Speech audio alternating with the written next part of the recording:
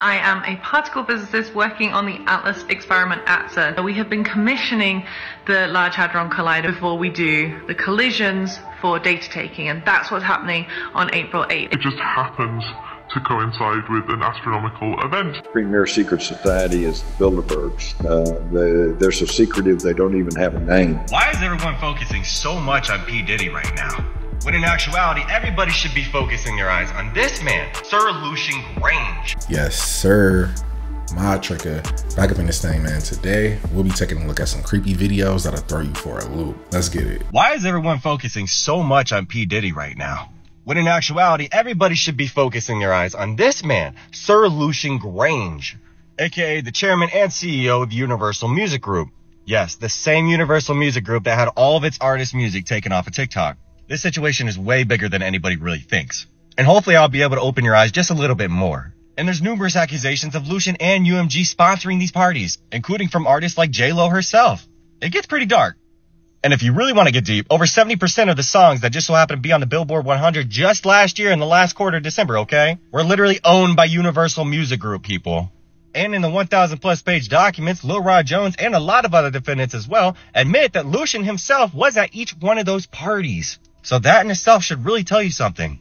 And did you know, across the course of Lucian's career, Grainge's worked with the likes of ABBA, Drake, Elton John, Jay-Z, Katy Perry, Queen, Rihanna, the Rolling Stones, Sam Smith, U2, and Amy Winehouse. Oh, and ironically, Grainge is a Sir by virtue of being knighted by the Queen of England in 2006 for services to British business and inward investment, as well as his accomplishments in the music industry. If this scandal turns out to be true, then Sir Lucian Grainge sounds like one of the most powerful people in the music industry. So if he's listed on the lawsuit as attending these parties, at the very least he knew what was happening and consequently enabled it by not saying anything. But I guess he was just too busy shaking down TikTok. I finally worked out why you were all asking me if we are restarting the LHC on April 8th. Hi, my name is Clara and I am a particle physicist working on the ATLAS experiment at CERN. In fact, I've just finished a night shift in our control room. And I've now finally understood why I'm getting these messages saying, are you starting the LHC on April 8th? It's because the solar eclipse in the US also happens to be on April the 8th. Just to let you know, well, the LHC is already back on. We've been having beams back in the accelerator since the beginning of March, specifically March 8th, and we have been commissioning the Large Hadron Collider, which means checking that all of the settings and everything's running properly before we do the collisions for data taking, and that's what's happening on April 8th. So we have already been doing test collisions, but it's the regular running that starts on April the 8th, and it's the same thing that happens every year. It just happens to coincide with an astronomical event, but it could be that we are ahead of schedule and it might even happen a day earlier. It could be that extra things need to be tested. It could be a day later. So the timing is a pure coincidence. I'm worried every time CERN says they're about to fire up the Large Hadron Collider, but during the solar eclipse, never mind a few Mandela effects, they about to reset the whole simulation. Would you believe me if I told you that every time you print something out on a color laser printer like this, that there's actually a secret hidden code embedded on each and every printout that the government or whoever can use to actually track where this came from and when. Let's check it out. Let's go to the microscope. Now, let's take a look at this printout that I just made. There they are. Look, these yellow dots. They're on every single printout. The EFF were actually able to decode the dots on the Fuji DocuPrint one that I've got here, and here's an image from them actually explaining the encoding format. And you can see that the serial numbers included in there and the date and time. Now it makes sense why they use cutout magazine letters in movies when they're making a ransom note. I bet all the scammers are about to switch to typewriters after this. Hold on to your stomachs for today's first story, because we're going to be talking about rice containing beef cells that could make a sustainable meal. And this is a picture of the dish. It's basically pink rice because those are the beef cells. It looks somewhere between rice and maybe ground beef. And most of you are probably thinking this is plant hybridization. This is like where they put fish genes in the corn to make it more insect resistance or something like that. And it's described as a lab-made hybrid form. But what they actually did was a little bit more interesting and maybe more gross, in my opinion. So they're looking for meat alternatives, lab-grown meat, and instead of coaxing animal cells to grow into large structures replicating the texture of meat, they got this idea in that they wanted to infuse rice grains with cultured animal cells to create an entirely new meal. So they coated the rice grains in fish gelatin so that the cow muscle would stick to them, and then sent them through a process for a couple of days to where essentially it grew through that coating medium and into the rice itself. Like deep, it's like plant roots growing into the rice, except I guess it's beef roots. The resulting beef-rice hybrid can be boiled or steamed just like normal rice, and apparently its texture is harder, more brittle, and less sticky than regular rice, with a nutty taste. There seems to be a big push for lab-created meat products, but I don't know who the target market is, because I don't know anybody who's eating this matrix slop willingly. Explain the Philip experiment, just for people who don't know. Experiment. So in the early 1970s, it was Toronto in Canada. There was a group of researchers / scientists. Their thought was, can we create a haunting? Do we create hauntings? So what they did was they came up with this whole profile of a person who had lived in. Then they started to conduct essentially seances. You know, they would say, okay, do this thing if the answer is yes. Do this thing if the answer is no. And they knew the answers because they had written them. And the objective phenomena that would happen would correlate with the ghosts they created and the answers that they knew that they had written down. Did they create it, or did they invite something in? Or is it just, you know, maybe they got it wrong and it's just totally explainable? Yeah. But that's the Philip experiment. Okay. It might be possible that we create and manifest some hauntings, but there's times when somebody might move into a new house and not expect any paranormal activity, and then all of a sudden one night you wake up and your bed is shaking and pots and pans are getting thrown around.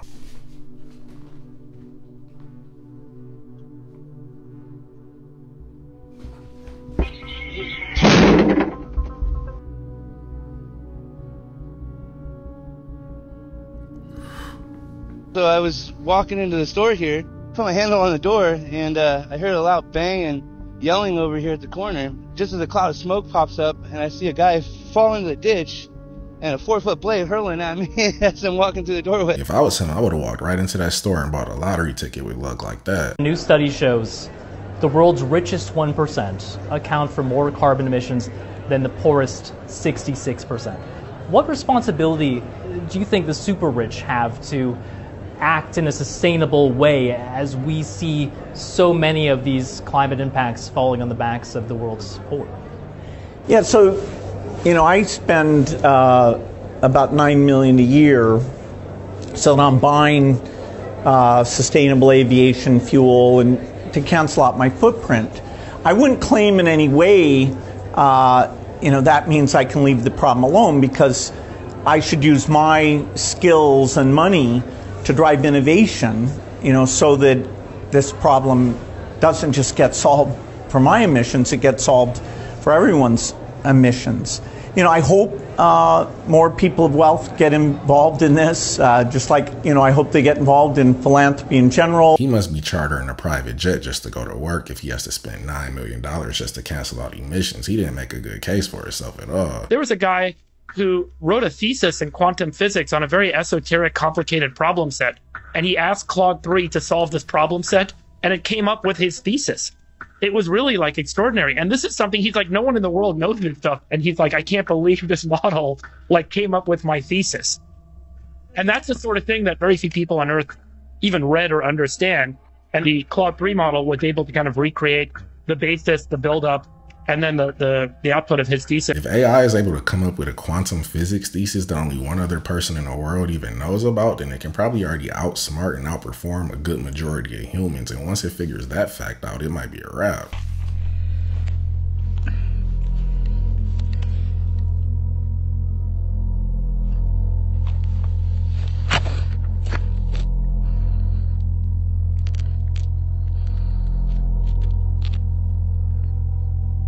Whatever this is hasn't figured out if it wants to be a worm or a lizard with those disproportionate baby arms. They just seem like a hindrance. Hey, do you guys remember the U.S. Space Force? Yeah, that's still a thing. Yeah, now they've got a new unit to track foreign threats to our satellites, I guess. Yeah, I'm sure that's real true. But who cares really about that? You know, like who has any idea what these people are doing? Look at their new logo. You see that? Let's take a closer look. Yeah, there you go. Nothing says US of A better than, you know, an Egyptian god.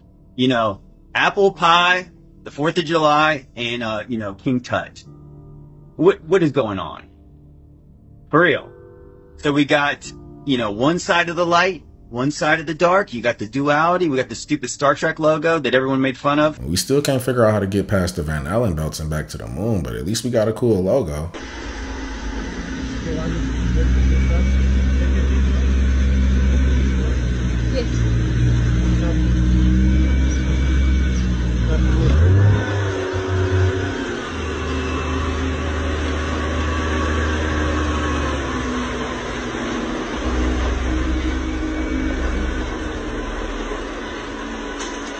This is the Michael Phelps of hippos. I did not know they do a perfect butterfly stroke when they swim. If you're one of the people who thinks AI is scary, do not watch this video because it blows it out of the water. So a lot of people think we won't ever be able to create something smarter than a human, and there actually is a lot of evidence for this. We've created supercomputers with more mental capacity than a human, but the problem is they're huge. The human brain is estimated to have a capacity of over 2,000 terabytes. It just takes so many transistors to rival the power of the brain that it becomes really inefficient in terms of space and energy. But a new, really creepy development might change that. So this is a rendering of an organoid, which is when you take human cells and have them populate a 3D scaffolding. Recently, they've been able to do this with brain cells. I don't know why they always use Pong for this stuff, but these are human brain cells in a petri dish, and they're playing Pong.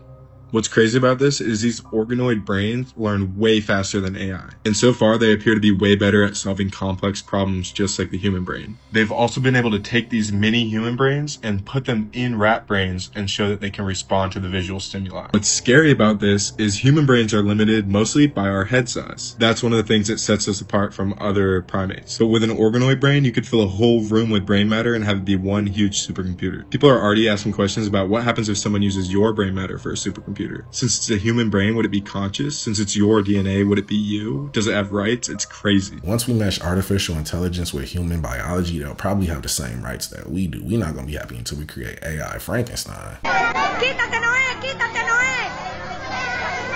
Quítate, Noé! Feliz día, todo feliz. Was going viral in the internet. During a funeral, a bouquet of flowers started moving on its own, and all the family members were shocked to see this. They immediately thought that the lady was trying to come back and say goodbye to them. Incidents like this are very common during funerals. Let's watch the video and let me know what you guys think.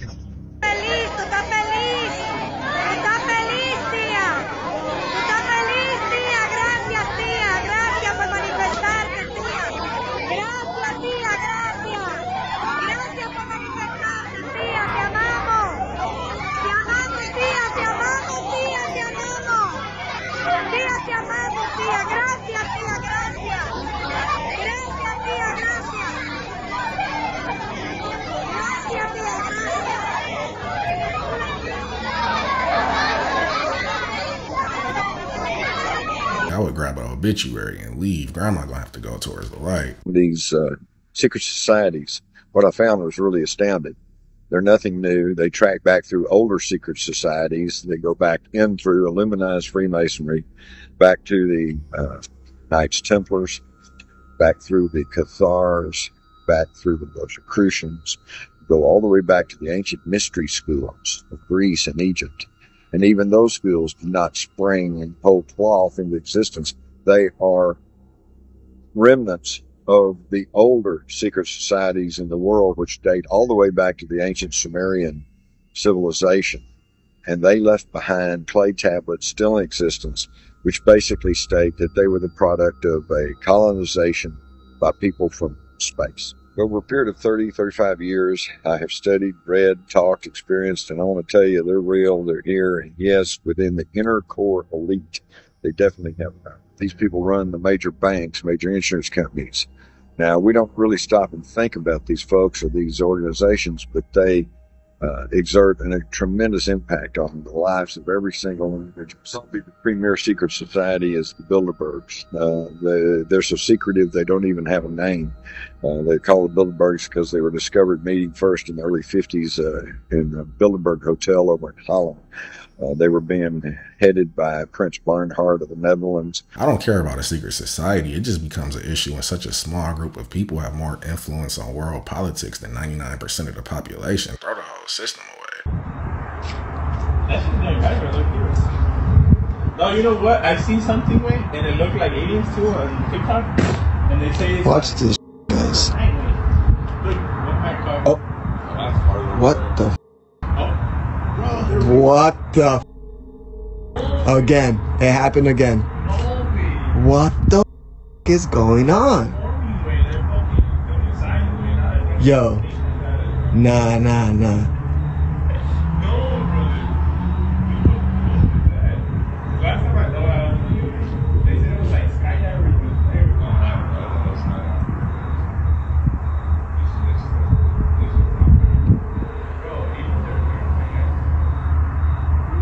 The only explanation I have is that they could be drones, but they look like they were on fire, and lanterns don't spontaneously combust like that. I'm bewildered by this one.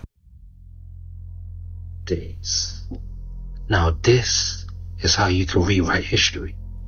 With the orphan trains. So the orphan train movement was a supervised welfare program that transported children from crowded eastern cities of the United States to foster homes, located largely in the rural areas of the Midwest. The orphan trains operated between 1854 and 1929, relocating about 250,000 children. So let's do the maths.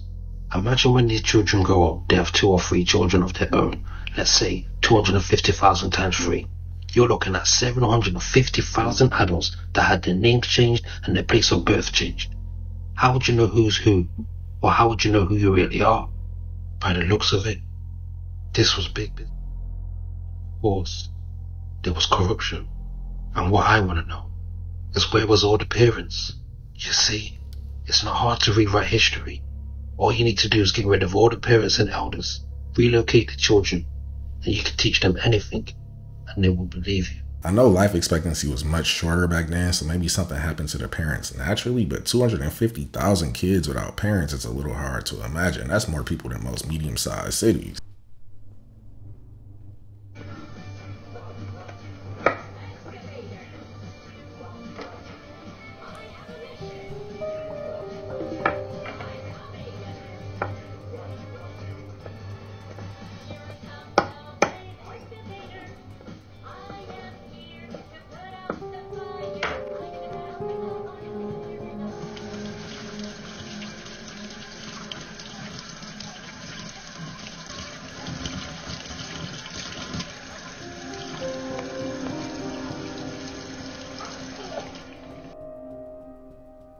Good thing he caught this, because he would have to turn into Jaws from 007 to enjoy this popsicle without losing a tooth. Madonna is conducting a ritual on her current concert tour. I believe she's reading a chapter in the book of Revelations about the end times, but when I show you the reading, pay very close attention to exactly what they're doing on stage. This goes on for a very long time, but I'm going to be cutting to different scenes just so you guys get the idea of what's going on.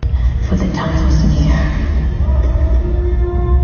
He is coming with the clouds, and every eye will see him. Everyone who pierced him, and all the tribes of the earth will wail on account of him. Those of you who have not learned what some call the deep things of Satan, I know your works. I know your toil and your patient endurance,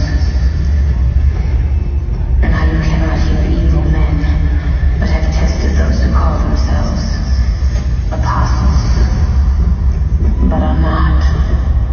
But I have this against you, that you have abandoned the love you had. Wanting, needing, waiting for you to justify. And I saw a beast rising out of the sea with 10 horns and 7 heads, and a blasphemous name upon his head. And the beast that I saw was like a leopard, its feet were like a bear's, and its mouth was like a lion's mouth, and to it the dragon gave his power.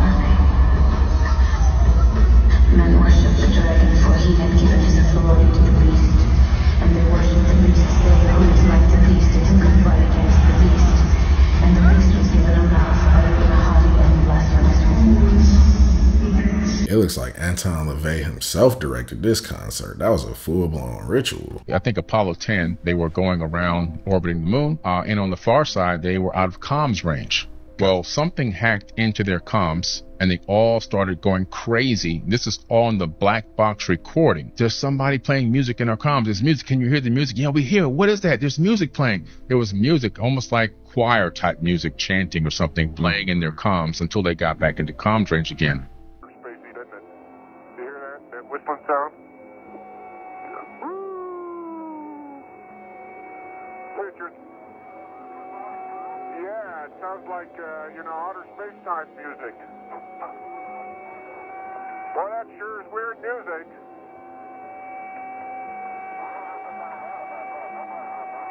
No. It's a whistling, like an outer space type thing. And so you have this, all this evidence. It's just circumstantial evidence, but when you put it all together, all of a sudden it begins to make a lot of sense. I still can't reconcile the fact that in 2024, we can't even leave lower Earth orbit, but in the 60s, somehow they were able to orbit the moon and pick up on 97.9 alien radio. So Jeff comes in and gets me, and he's like, Jamie, come look at this black stuff in the driveway beside your tire. And I was like, is something leaking? Is it asphalt? And he sticks his hand down. It smells like rubber. And he sticks his hand down, and it's bugs. That is all tiny little bugs, and they're moving. I'm so creeped out right now. All of that is like millions and millions. And it's just on these two tires and different specs in the driveway.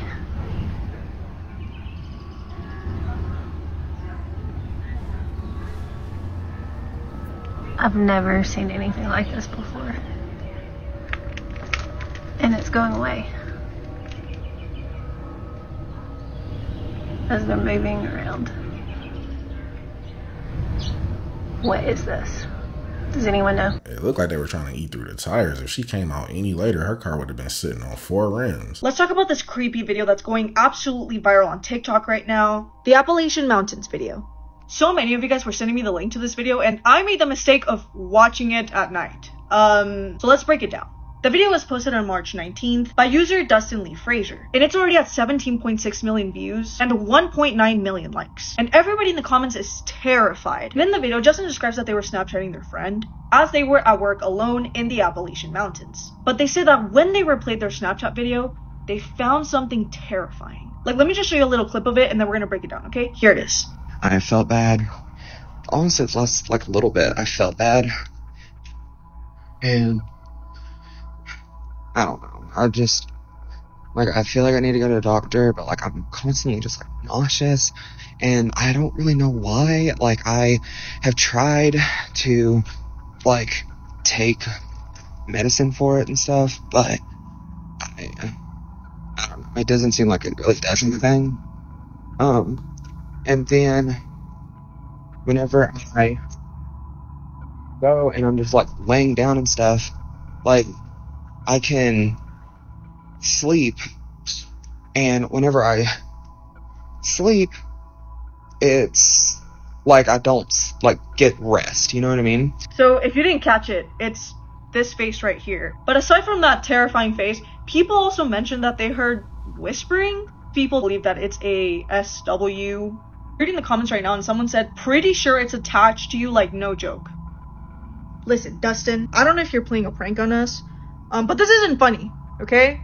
I don't want to believe that there can be beings like that. But what do you guys think? Is this real? Is this fake? If this was real and this happened to me, I would not be able to sleep after this. For his sake, I hope this is fake.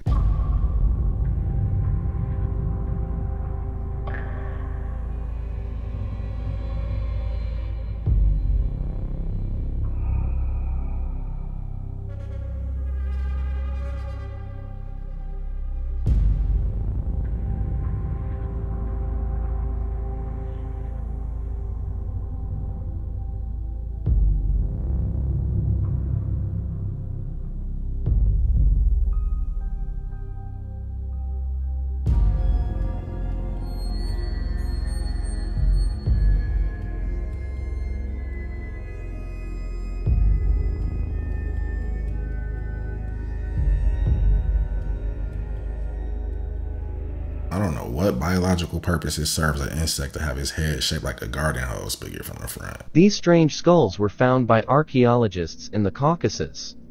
Discovered in a chest, marked with the insignia of a German occult organization known as Anna Nerba, a think tank organization who hunted down relics. Judging by the shapes of the skulls, the beasts were large, horned creatures. They appear to be missing mouths, having just small holes in the sides of their heads. Who these skulls belong to and what the Anna Nerba were looking for remains a mystery to scientists. I don't know about this one because if somebody discovered what looks to be a real-life Baphomet skull, it would be in the basement of the Vatican or the Smithsonian, and we would never hear about it. It's funny that the history books, up until recent times, depicts the only really means of transportation are those dusty old Model T Fords or horse and buggy. They never showed the many awesome, innovative crafts the old world had that moved them. I believe the main reason behind that, aside from the many examples of our hidden history, but it's the alternate fuel sources so many of these relied on, like the horseless carriage here. It was a horseless driver with a robotic driver, and it was powered by steam. Steam-powered vehicles, compressed air vehicles, electric vehicles were quite prevalent before gas-powered vehicles came along. But seeing all these vehicles, rough concepts or otherwise, shows just an immense amount of innovation the old world had. Even remote-controlled tanks. And now everything's so commercialized and bland. Would have been a great time to be alive to see some of these in action. Question everything, friends. I applaud the innovation they had, but riding in the back of a carriage that's being pulled by a steam-powered nutcracker just seems inefficient. I'll stick with our current modes of transportation.